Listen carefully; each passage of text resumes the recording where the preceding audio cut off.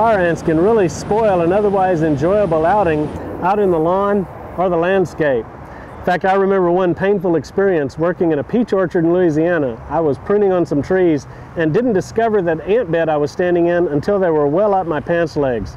I had to shed those pants, and it was quite an unforgettable experience.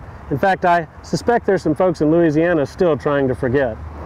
Seriously, fire ants are really not that difficult to control if you follow a simple two-step solution.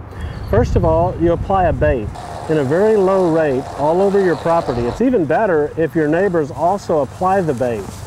The ants take the bait down into the colony, feed it to the other ants and the queen, and you kill most of the colonies in your yard.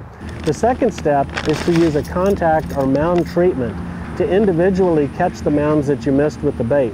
It's important to start with the bait first, because there are mounds that you don't even see, that haven't boiled to the surface, if you will, and if you just go around treating individual mounds, you'll never catch up to the problem. Talk to your local county extension agent. They have free publications that will guide you along the way. There are both synthetic and organic options for both bait and contact treatments, so there's a solution for everyone. With your common sense tip on avoiding ants in the pants around your landscape, I'm Skip Richter.